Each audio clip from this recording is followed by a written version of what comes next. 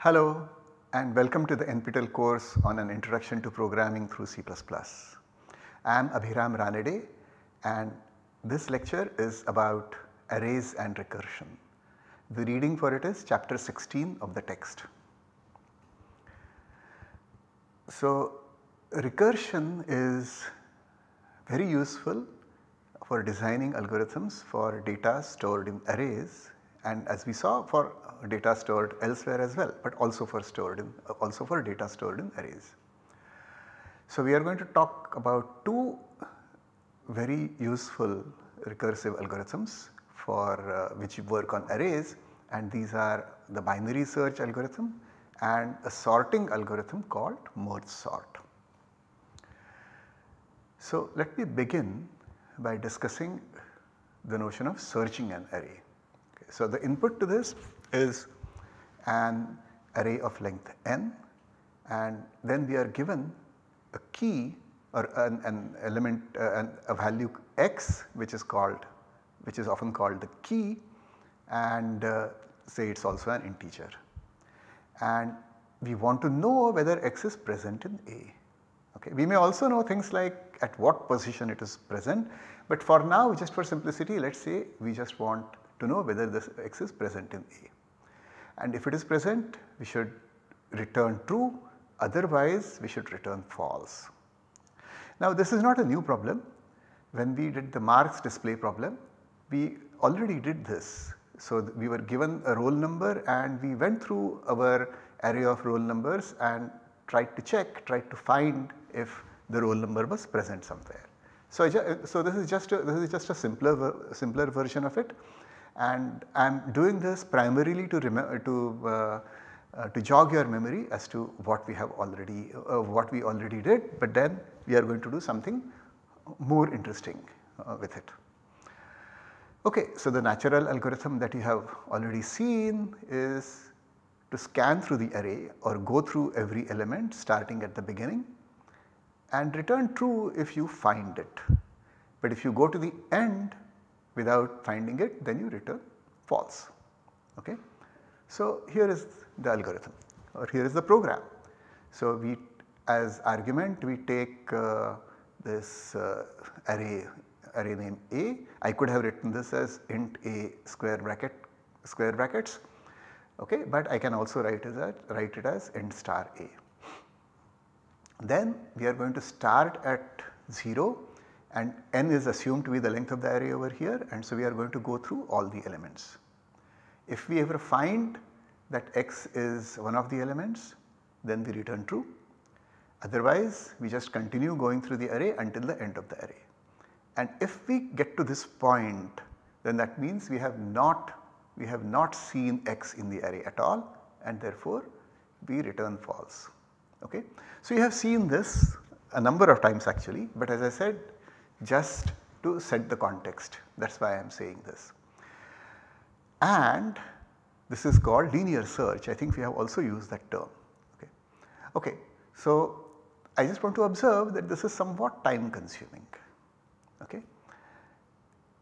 To decide whether x is present, we essentially have to scan the entire array. We certainly have to scan the entire array if the element is not present.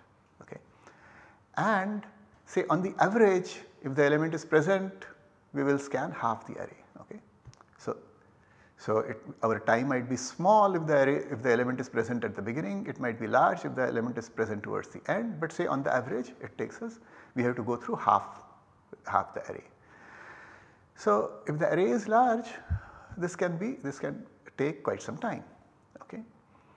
So let us now consider a different problem, okay, that of searching in a sorted array. So what is a sorted array? Again, you know it, but let me just define it, because we are going to use it over here. And when we talk about a sorted array, there can be two orders, one of two possible orders. So the non-decreasing order is A0 is less than or equal to A1, less than or equal to A2, and so on until An minus 1. Okay. So the elements are increasing but with equal elements allowed. Okay. So that is why this order is called a non-decreasing order. Okay. We could have a non-increasing order, and that simply means A0 is greater than A1 and so on until An minus 1. Okay. So now we want to search in such an array, say whatever, non-increasing or non-decreasing. We know of course what it is, but yeah, so we want to search in it. So the interesting question of course is that does the sortedness help us in the searching, okay? And if so, how much? And naturally if it helps us a lot, then maybe we will say that look, let us keep our array sorted, okay? Because if we are doing searching, then that our searching might happen very fast, okay? Alright, so let us consider the problem. We are searching for x in a non-decreasing sorted array A0 through n minus 1. Now here is the key idea. We are going to compare x not with A0 as we did in the case of linear search, but our very first comparison is going to be with the middle element of that array. Okay, so let me draw a picture. So this is my array A. So this is 0 and this is n minus 1. In linear search we compared x to this, then to this, then to this and so on. The new idea is that we are going to compare it to this middle element. Well, what is the middle element? This is the n by 2th element, the element with index n by 2.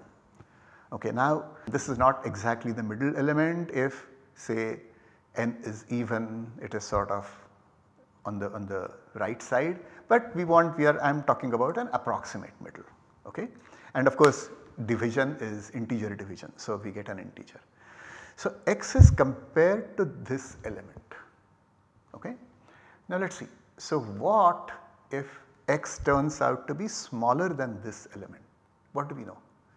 If x is smaller than this element, then x is also smaller than all of these elements. Why? Because these elements cannot be smaller than this, these elements can only be larger, and therefore it means that our x must lie only on this side, must lie only in this region, okay. So x can be present only in this region, and therefore our subsequent search can be restricted to this region, okay. So the first half, again half I am using approximately. Okay. What if x is bigger than or equal to n by 2? So if x is bigger than or equal to n by 2, then we know that x must be present in this region including this n by 2, okay.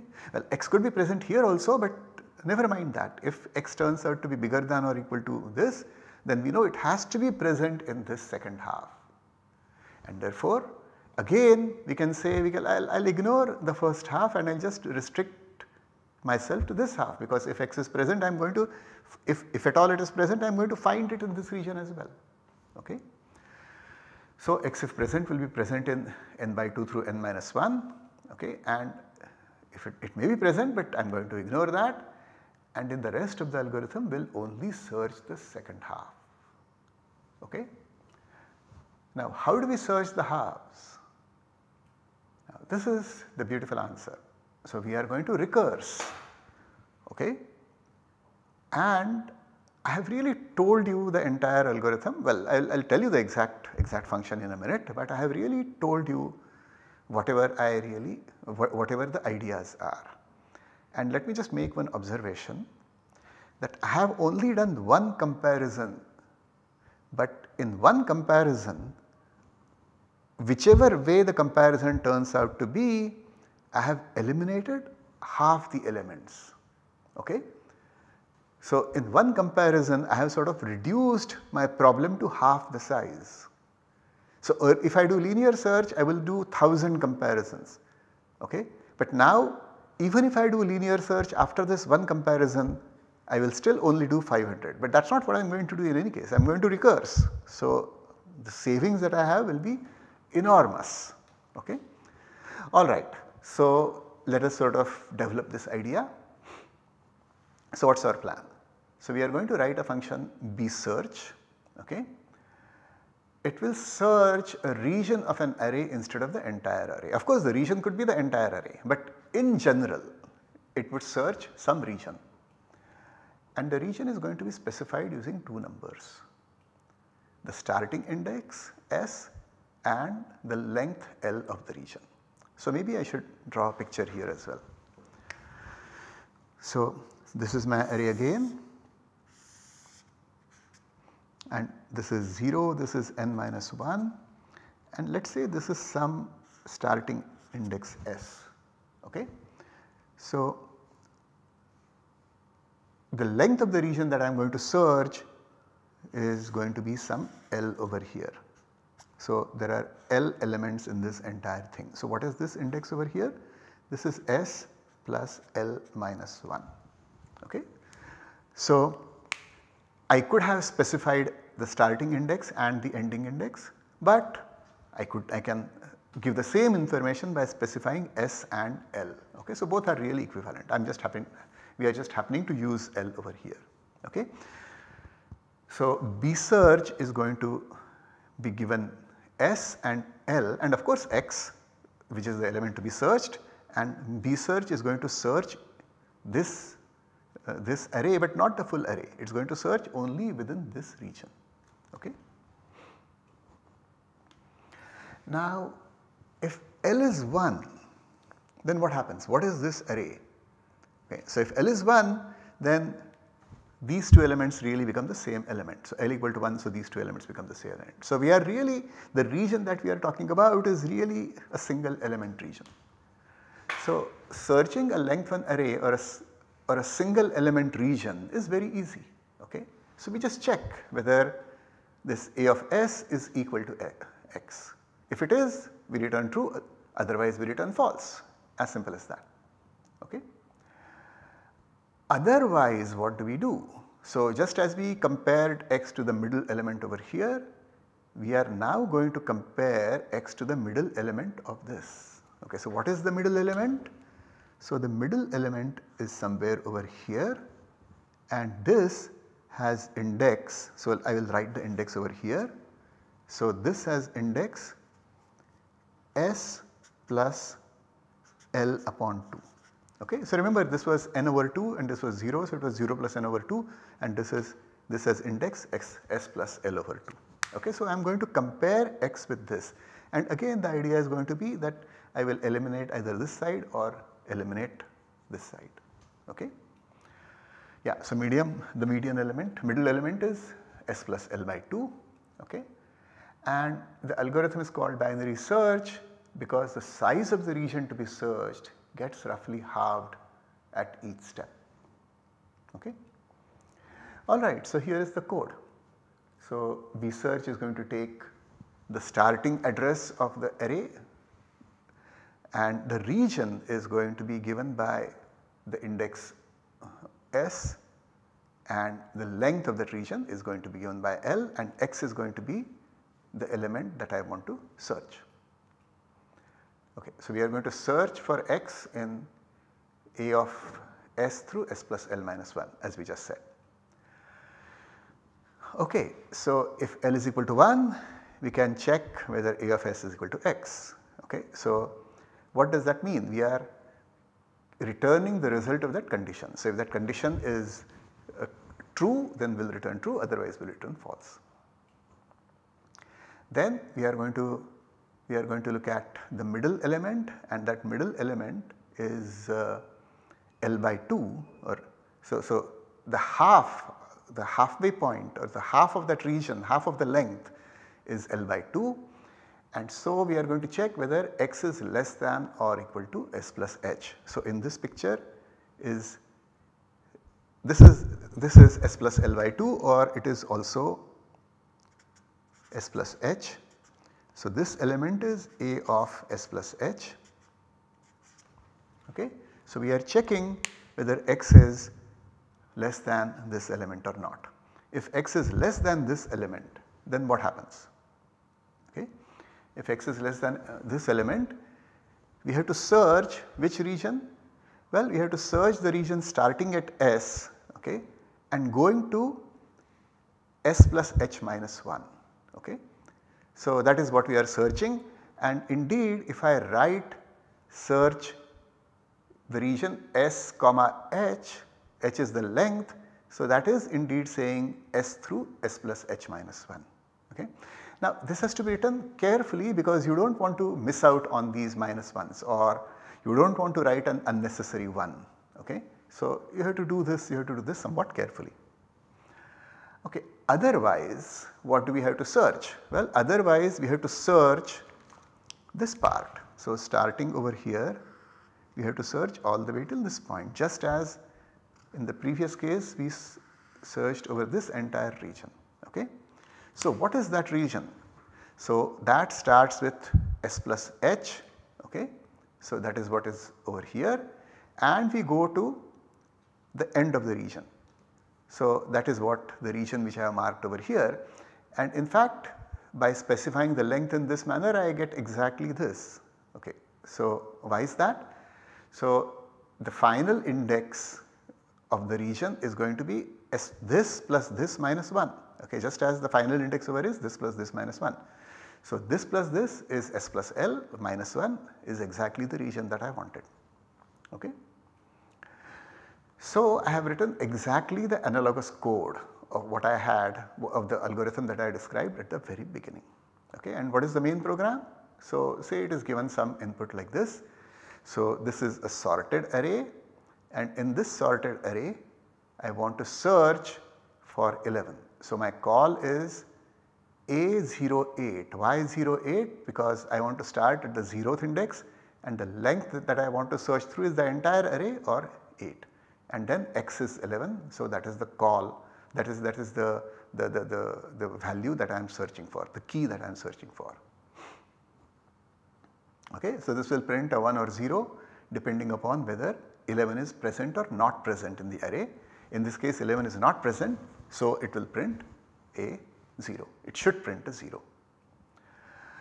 Okay. Now, this is our function, and it is a recursive function, and we said earlier that that recursive functions have a certain format. Okay.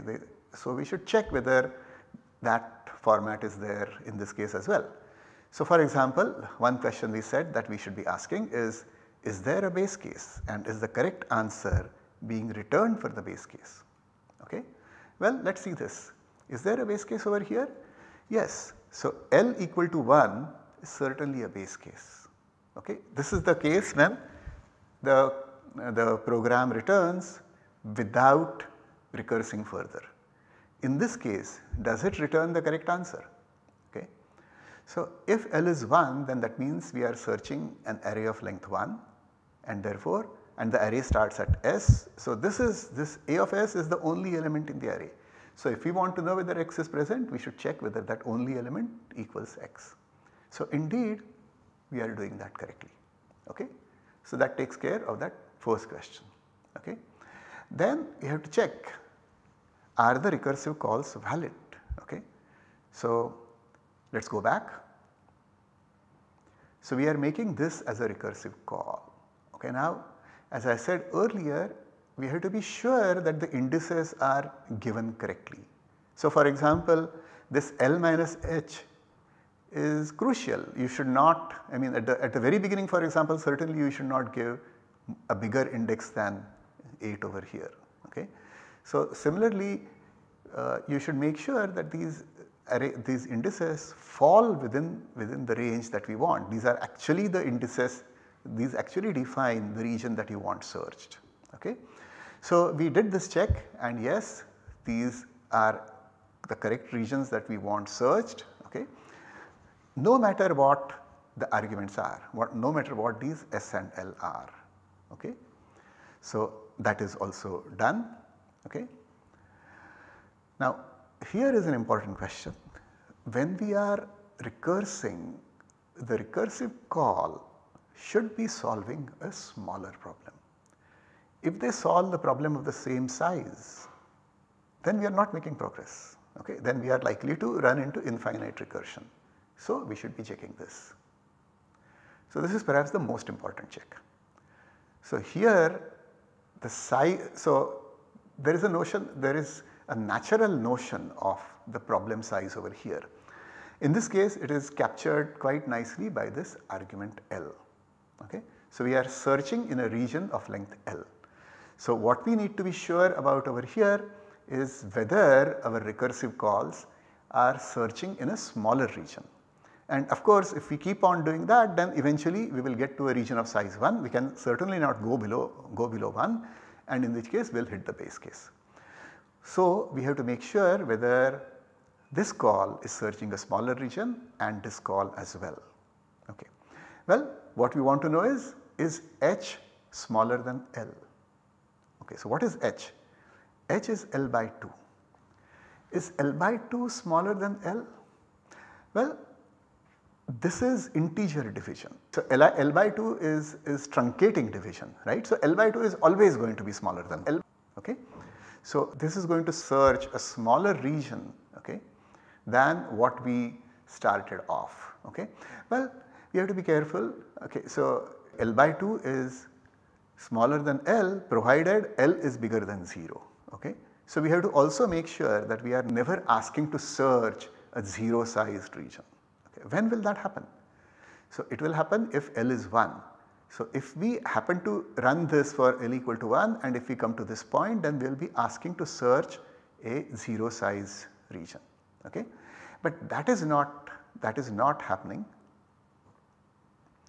because if L is 1, then we are actually returning right here.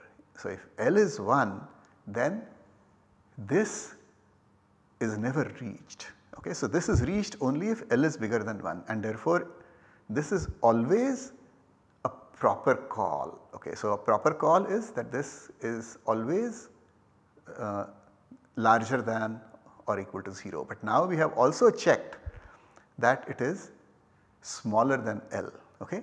So yeah, so earlier I said that this call is proper, but it actually requires this argument that this H has to be bigger than 0, and this will be bigger than 0 because if we start with L equals 1, then it will be returned right over here, and therefore here we will come to if L is bigger than 1, so therefore H will always be bigger than 0.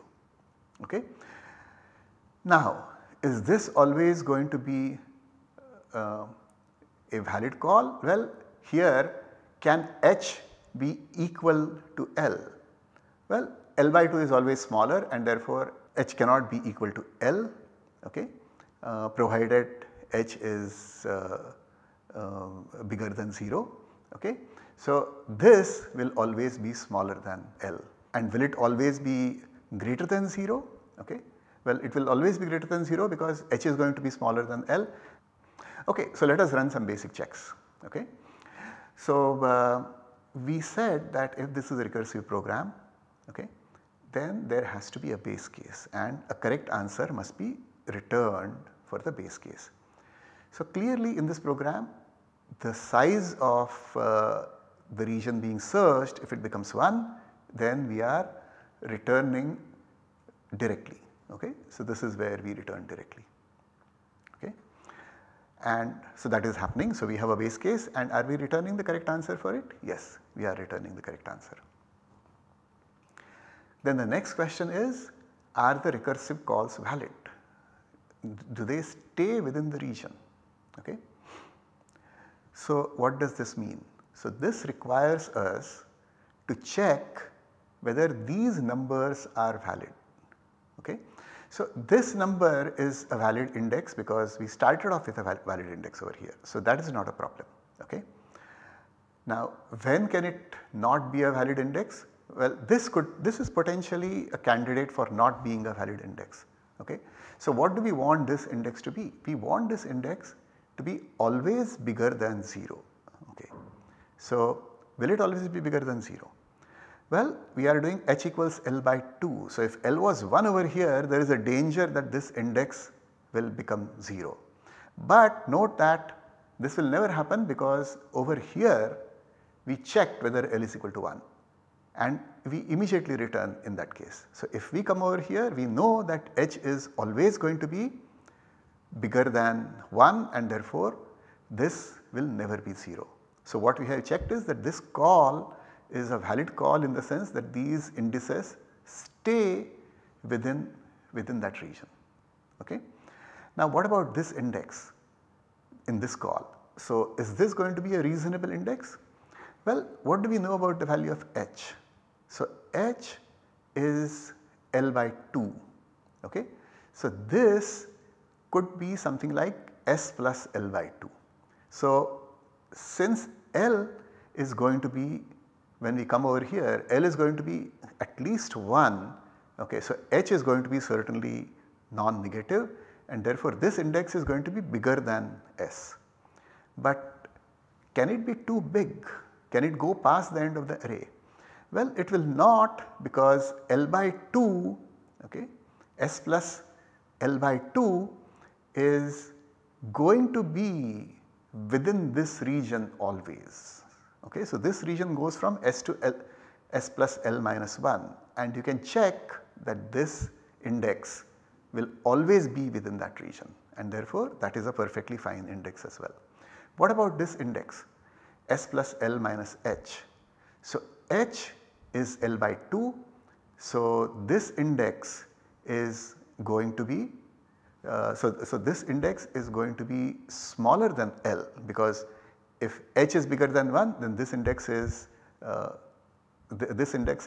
going to be strictly larger than 0, and therefore L minus h is certainly going to be smaller than L.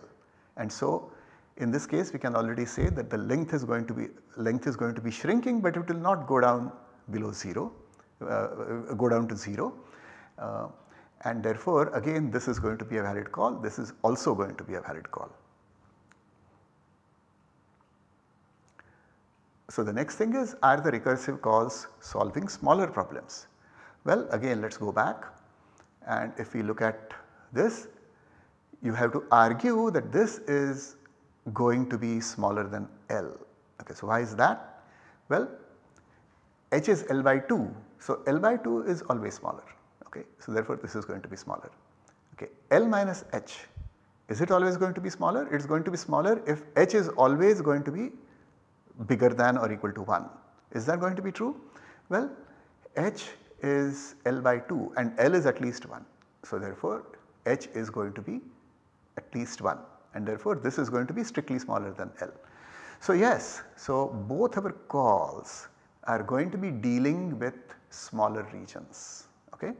Now the only reason to go over this so carefully is because these truncations introduce sort of some surprises, because we are familiar with doing ordinary division, where division is sort of exact division. The integer division sometimes does things which we do not expect, and therefore it is better to check all these things. The final question is, if the answer to the recursive calls is correct, then will it produce a correct answer for the top level call. Okay. So again, if you look at this, if this answer is correct, okay, then it should be a solution for this region, and that is exactly the region we wanted to search, because x was greater than or equal to s plus h. Similarly, this was exactly the region which we wanted to search if x was less than or equal to s plus h. So if these answers are correct, then we will get the correct answer over here. Okay. So we have run our basic checks, and in fact they seem to be okay. So now we can sort of run. Alright, so what did we discuss? We discussed the search problem, then we said that if it is the array is not sorted, we will do a linear search, then we say if the array is sorted, we do a binary search, and next we are going to do an execution. We are going to see how this program executes, and then we will also analyze that program. So we will take a quick break.